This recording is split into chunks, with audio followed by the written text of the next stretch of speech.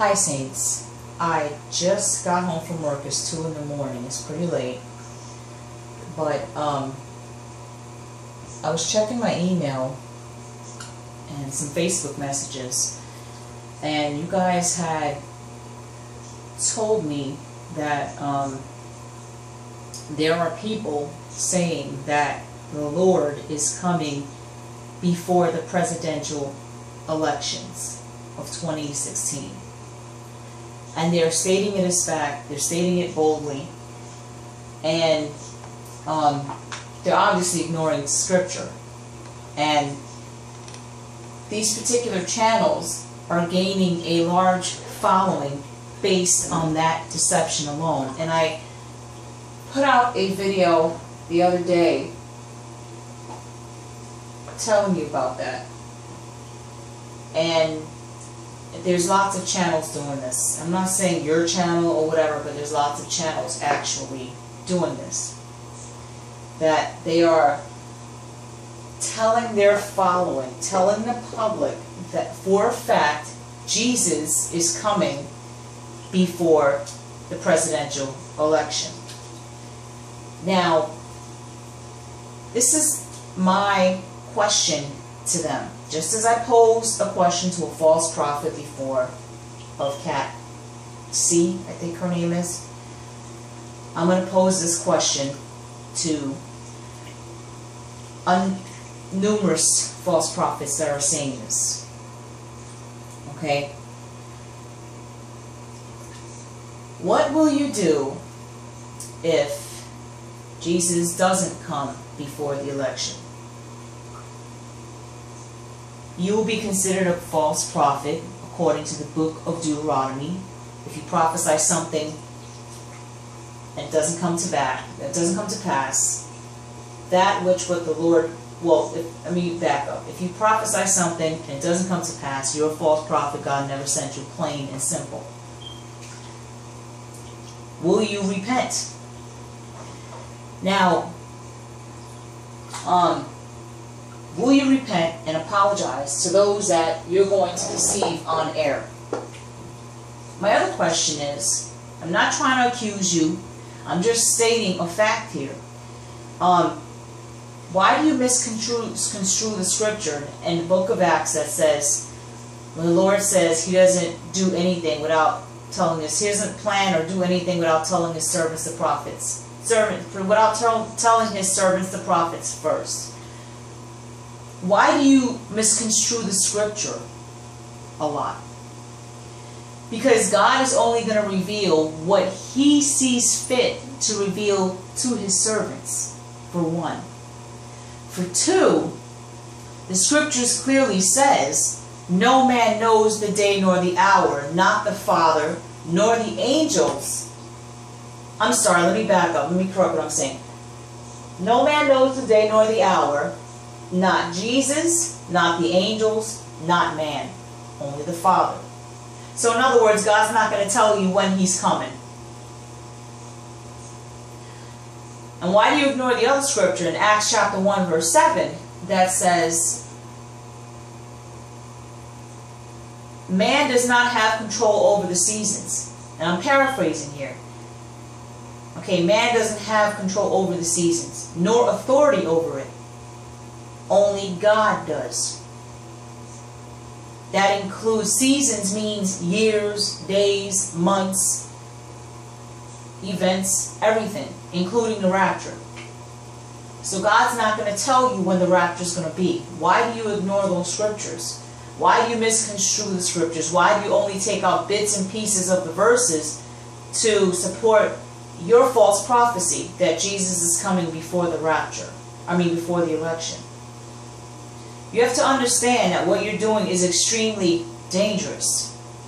You are causing people to fall off the path, and what you're doing is dangerous, because the reason why I say that is because you have babes in Christ out here. If they see all these false prophets falsely prophesying things left and right, how do you think they're going to perceive Christ? They're going to think Christ is a liar when Christ is not a liar. God is not a liar. God is not the author of confusion. God tells the truth. God knows everything when it's going to happen. He's not coming before the election. He's not going to tell you when he's going to come. Why do you also ignore the scripture regarding the parable about the thief and the strongman of the house? Which I'm going to explain it briefly, says that if the thief told the strongman when he's going to come, the strongman would be waiting for the thief, wouldn't he? So the thief is never going to announce when he's going to come. He's just going to show up unannounced, unexpectedly. That's what the Lord means when he says he's coming like a thief in the night. He's going to come when you least expect it. He's not going to tell you anything. Because that would give you an opportunity, right? If God says, okay, I'm coming on this so-and-so date, time, and hour, that'll give you an opportunity to live in sin up until the last second and then repent. Instead of living for Christ your whole life, turning away from sin, and keep watching for him like he says to do in the Word.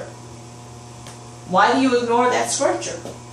Why are you telling people that Jesus is coming before the elections? You don't know that. You don't know the day nor the hour when the Father is coming. Acts chapter 1 verse 7 specifically says, man does not know nor have control over the seasons nor authority over which the Father has control over. And why do you ignore the scripture that says no man knows the day nor the hour, not even the Father, not even Jesus, nor the angels, only the Father? So when you say that you know when Jesus is coming, you're exalting yourself above the angels and above Jesus, because the scripture says Jesus does not know the day either. Okay? So, you're doing something very dangerous, because if people become dependent on what you're saying and they believe what you're saying, do you know how disappointed they're going to be when your prophecy does not come to pass, because it won't? Do you know how disappointed they're going to be? Do you also know that people have committed suicide over situations like this? That's right, over the rapture, where prior date setters have set dates for the rapture, didn't happen, they were so depressed they committed suicide. Don't you realize God's going to hold you accountable for the souls you caused to fall off the path?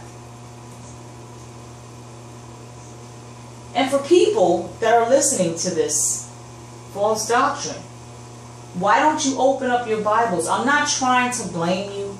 I'm correcting you in love. Open up your Bibles. Go to Jesus yourself. Ask for discernment. Because what these people are saying is not biblically sound. It is not aligning with the scriptures. God says he only knows when he's coming. No man knows the day nor the hour, not Jesus, nor the angels, nor human beings. Only the Father. Acts chapter 1 verse 7 says, humans do not have control over the seasons over which the Father has control and authority over. In the book of Matthew 24, I believe it is, and all over scripture, okay, again, says about the parable about the thief, and that God's coming like a thief in the night, and no man knows the day nor the hour, not the angels, not even Jesus Christ, not human beings either. We know Jesus is God, okay? That, no man knows the day or the hour. Again, not even Jesus, not even the angels. And the Lord's coming like a thief in the night when you least expect it. And again, Jesus is God. So why do you ignore those scriptures as well? God's very clear in the Word. He's not going to tell people when the rapture is going to happen. So people like to make an excuse for their date setting by saying, oh, well, Jesus said he's not going to plan anything unless he tells the servants, the prophets first. But they don't read the other parts of scripture that says God will reveal only what he feels you need to know. Do you think he told the prophets of old, the righteous ones, when the rapture is going to be? No. They never date set it. False prophets are not prophets of God. They are prophets of Satan. And if you are saying this heresy, you are a prophet of Satan. Please, stop saying this. Those listening to this, open up your Bible. Open your Bible and go pray to the Lord and get off of YouTube. Take a break from YouTube. Okay?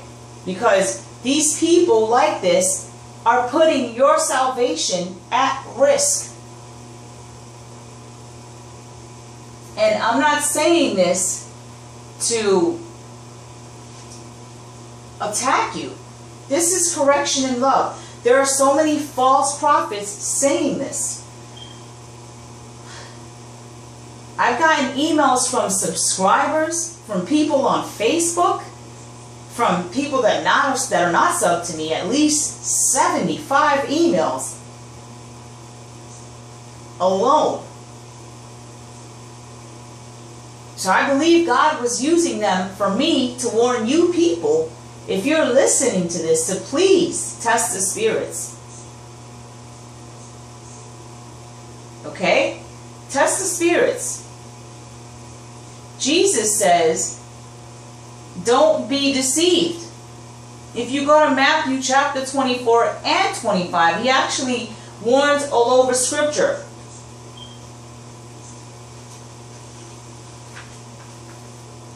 All over Scripture. So I'm not saying this again to be mean to you or to attack you. You know, the disciples in Matthew 24 asked the Lord what were going to be the signs of the times. We're in the last age. Jesus basically told them to beware of false prophets and false Christs. If you go to verse 24 in Matthew 24, for there shall arise false Christs and false prophets, and shall shew great signs and wonders, insomuch that if it were possible, they shall deceive the very elect. That's what's going on. So many people are falling for this deception. So many of them. And then, here's what's even worse. They're assuming that they're going to make the rapture when only Christ knows that. Only Christ knows that. He's coming for a bride without spot, without blemish, without wrinkle. So wouldn't you say that falsely prophesying is a sin in itself? Or wouldn't you even say that causing people to fall off the path, or people adhering to false prophets and not seeking God's counsel, isn't that a sin? We should be watching for Christ. We are all sinners. We all fall short of the glory of God. That's why it's important for us to confess, repent of our sins, turn away from it, and live for Christ. You know what I mean? I'm saying this to you guys out of love. If you go to Matthew chapter 25. Okay? Verse 36. But of that day and hour knoweth no man, no not the angels of heaven, but my Father only. And verse 37, but in the days of Noah, so shall also the coming of the Son of Man be. So basically the Lord explains that people were going about their daily business, whether they were working, getting married, or what have you. And all of a sudden, God said to Noah, get in the ark, the flood's coming. The flood came, people weren't even prepared.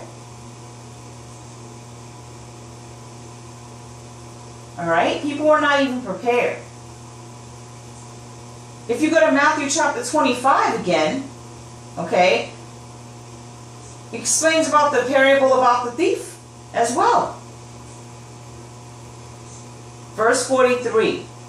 Verse 42. God says to watch. Watch wherefore, for ye know not what hour your Lord doth come. That means you, me, no one's going to know when Jesus is coming. You can't say Jesus is coming before the presidential election. Do you know how ludicrous that sounds? And if you go to verse 43, but know this, that if the goodman of the house had known in what watch the thief would come, he would have watched and would not have suffered his house to be broken up. So God is saying, if the goodman, if the strong man of the house knew when the thief was coming, he would have been waiting. So the thief is not going to tell the strong man when he's coming. He's going to show up unannounced when you least expect it. That's what the verse means, that God's coming like a thief in the night. He's not going to tell you when he's coming. Therefore be ye also ready, for in such an hour as ye think not the Son of Man cometh. Who then is a faithful and wise servant, whom his Lord hath made ruler over his household, to give him meat in due season? That's verse 44-45. Okay? And you go to verse 47. But if that evil servant shall say in his heart, My Lord delayeth his coming, and shall begin to smite his fellow servants, and to eat drink with the drunken. So this isn't to those that say God, to those that complain that God is not coming, God is delaying his coming. This also applies to date setters that claim to get a word that God's coming on this day, and then they're going to accuse God for delaying his coming, for delaying his coming. And I'm gonna back up what I'm saying. This goes to the date setters that falsely prophesy a certain date Jesus is coming. Okay, then they're gonna falsely accuse Jesus for saying, "Oh, you're delaying your coming. You said you were coming on this date, but you're not coming at all." This applies also to those that listen to these date setters and then say, well, Jesus, you said you were coming on this day. You're delaying your coming. You can't blame God. You made the choice to listen to people like this. You false prophets made the choice to falsely prophesy this. I'm not scolding you. I'm correcting you in love. And if you go to verse 50 in Matthew 25, the Lord of that servant shall come in a day when he looketh not for him, and in an hour that he is not aware of. So God is telling you to look for him constantly. Not just part-time. You have to watch for him. You have to live holy. We all do. Not just one person, not just me. Everybody. Everybody got to live holy, because Jesus is coming for a bride without spot or without blemish. I was going to go right to bed, but I saw this email and I felt I had to speak on this. People are actually saying Jesus is coming before the 22nd, or I'm sorry, before November 8th. This is one of the channels that's doing it. Is called Dustin Wright Prophecy. He's a false prophet. He date set it, the rapture back. He had videos up where he date set it 2013 as the Lord coming in December. That never happened. He was exposed and he deleted all those videos. Now he's date setting again. I exposed him before to when he first falsely prophesied about the rapture. It was back in 2013. And there's another notorious date setter by the name of Rody61169. If you look at his channel, you'll see scores of date setting that he did. He prophesied the rapture 2012, 2013. Every prophecy failed. But he just keeps lying. You see, sometimes these false prophets are in over their head. They refuse to repent. And they keep doing it. And then they rationalize their false prophecies. You know how they rationalize it? They said, well, Jesus decided not to come. He's going to come at another time. Jesus changed his mind. Jesus is not a liar, okay? Jesus doesn't change his mind. It's like they were saying that Jesus was breaking his promises. Jesus is the same yesterday, today, and tomorrow. He's consistent with everything. He keeps all of his promises in his word. I have my KJV right here. He keeps all of his promises. He's not going to break his promise to you all. The rapture is one of the biggest promises that he has.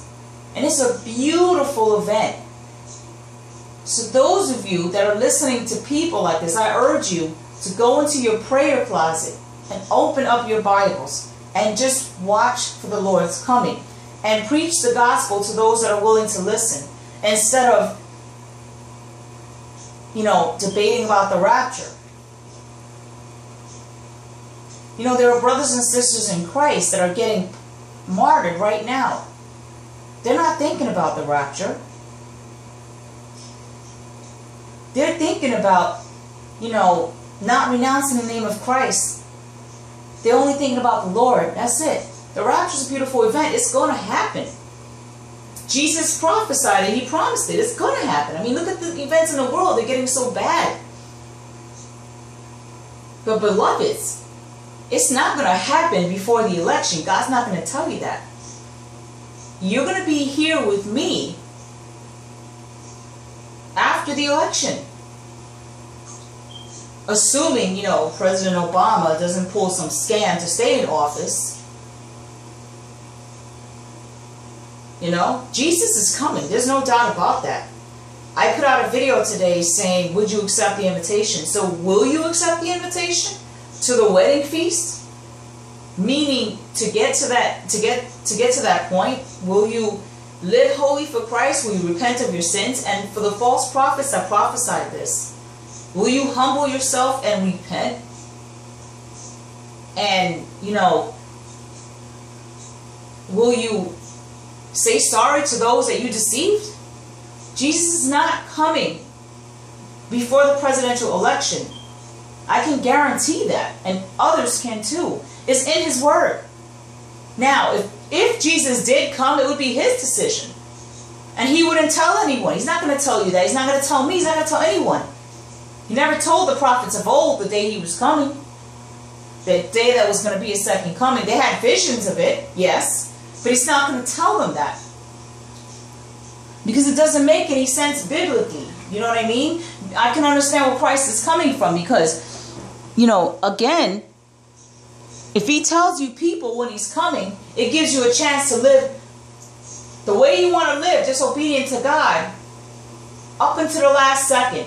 The last second, then you repent so you can make it in the rapture. Without any effort. Any effort meaning repenting of our sins and living holy for the Father. Stay strong, saints, because Jesus is coming. We just don't know when. Only Father God does, and Jesus is God. And we have to keep watching for Him and winning souls to heaven. Because, yeah, I agree there's not much time left. I don't know how much time there is.